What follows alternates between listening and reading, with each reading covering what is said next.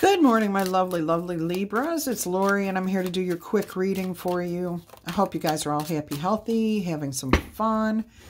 I do have a little dog in the background, just barking up a storm. Not sure what's going on,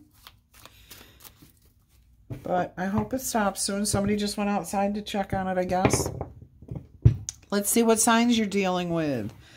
Virgo, Leo, Sagittarius, and Capricorn. I do see Libra down there. Okay, so let's see what your overall energy is to start this reading. Chariot, change of direction, the Sun, the King of Swords, the Four of Swords, the Ten of Pentacles, the Eight of Pentacles, the Ace of Swords, the Empress, and the Ten of Cups. Wow, this looks really impressive. Before you came in to hear this message, you had some sort of new, fresh start, an Ace of Pentacles. You laid the foundation for something. Okay, Emperor, Empress. Your long form for the day, which I've called Wake Up Call, You Can't Fix Them. He had the Emperor and Empress in there. You may want to check that out. Six of Cups. So this looks different. This looks different. This looks like, okay, that was a massive karmic situation there. You may want to go check it out to see if that's your message, but this is almost the opposite of what the other reading was saying. So this one is saying that you are trying to take this relationship that you are currently in a new direction. You're looking to find peace and harmony within this relationship. And you're willing and determined to do whatever it takes to make that work. You've got the Sun card here, okay, because of the Chariot energy there. You are determined to go in a new direction, but you want to do it together. You want to stay in this relationship with this person, okay? You are looking for peace and happiness, a return to a time when life felt easier, clearer, more fortunate, you know. You're seeking some sort of truth here, and you're maybe putting your heart aside a little bit to think clearly on how to make this work, to come up with solutions, you know, using your head, I'm hearing, and not being ruled by your emotions. All right, so I do see here the Four of Swords with the Ten of Pentacles. The Four of Swords to me is always a forgiveness card. Okay, it's about letting go of the pain, the disappointment, the hurt, whatever is happening here. Okay, taking a break from all the stress, all the worry, all the painful things that have been happening. And I am hearing this is a completely different relationship than the long form reading. So if that one resonated with you, then this one will not. Okay, do not try to make both of these readings yours. It is not the same.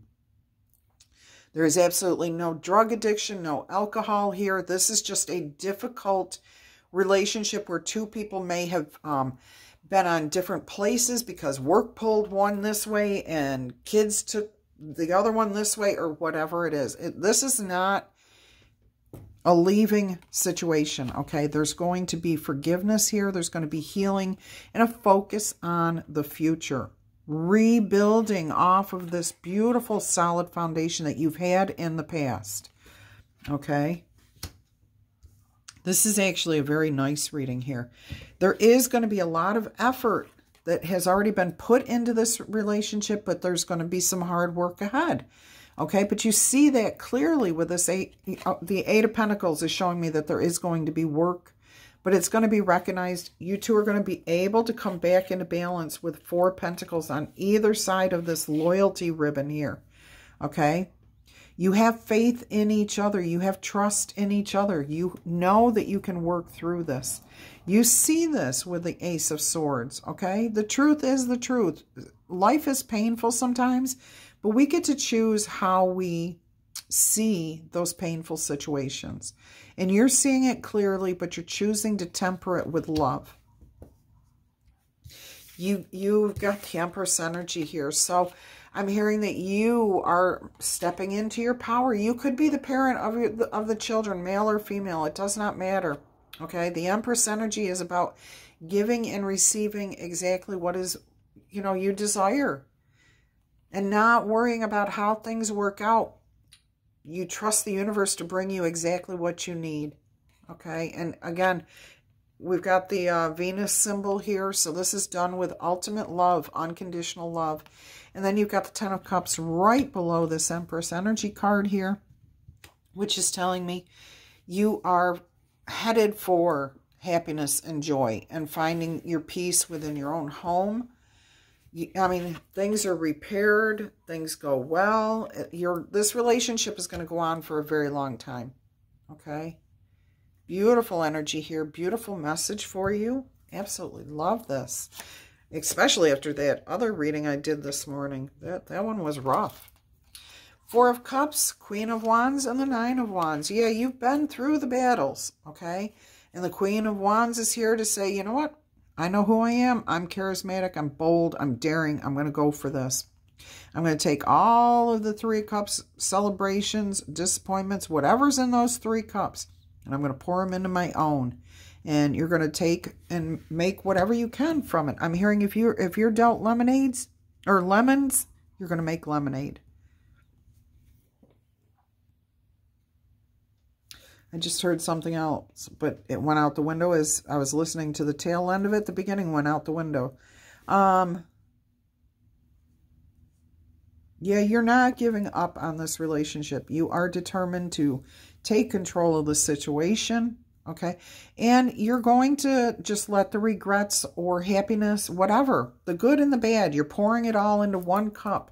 It is your life, and you're saying, I respect this person, this relationship, and I just want to keep it, okay? We want to keep this relationship. Let's get you a talisman oracle here. Oh, did you hear that? I heard Spirit say it right out loud. Let's get you a talisman oracle as I was looking for a different oracle deck. So let's see what Spirit wants to tell you using the talisman oracle. A lot, but only 2 cards turned upright. So we're going to take those 2. On the bottom of the deck, I do have to point out there is a rebirth. So this will transform. This relationship will transform. You have good luck, okay? You have good fortune on your side, good luck and divine guidance. Oh my goodness. Spirit is saying definitely read that right from the book. I sure will. The divine guidance came up first, so I'm going to read that to you. It's best to watch out for a sign before moving forward. You are ready to enjoy the fruits of your hard work. Okay, that's the 8 of Pentacles here. But don't decide to embrace any one aspect of your life just yet. Wait for a little bit more information before making that choice. This card can also mean that it's best to use your intuition to make the final judgment call rather than using your rational mind. So you're starting here with this, but to end by trusting your intuition. Use your rational mind to come up with solutions, to talk to your person, okay? Swords are about communication. All right, although it may be frustrating to wait, proceeding when the time is right will be much more rewarding. Absolutely. So I feel there's a solution here. Spirit's saying there's a solution, okay? You can use the energy of this card when you feel at a crossroad or when you need a sign. Self-doubt can be overpowering, but waiting for the right time might be necessary at this juncture.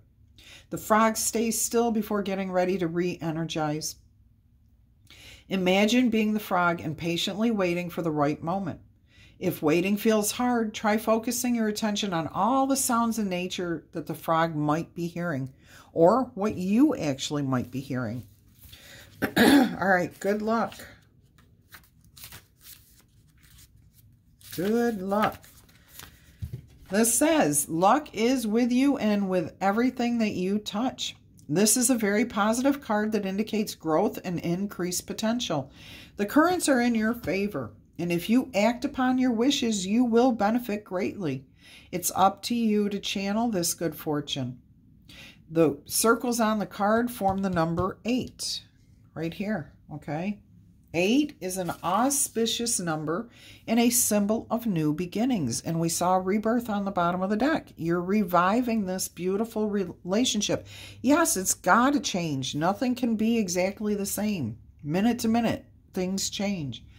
Fate will take a strong hand and redirect your path in a very positive way.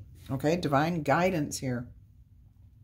What you do after this shift is within your own hands, within your own power, your decisions. Okay, use this card when you need a little extra stardust from your projects and for your projects and ventures or in your relationships. You can also use this card if you're feeling a bit short on luck right now. Imagine the circles spinning slowly and the ladybug fluttering around the flowers. You are attracting them.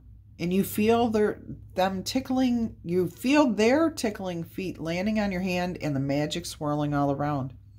Your mantra for this is, I attract good luck. Love that message for you. And again, I'm going to show you, you have a rebirth on the bottom. So this relationship will get through this test. Answer number 1 with the number die. Yes or no. 1 through 5 is no. 6 through 12 is yes, unless you want to reverse that. You've got an 11, and that is a yes. You also have 5, 9, and 3.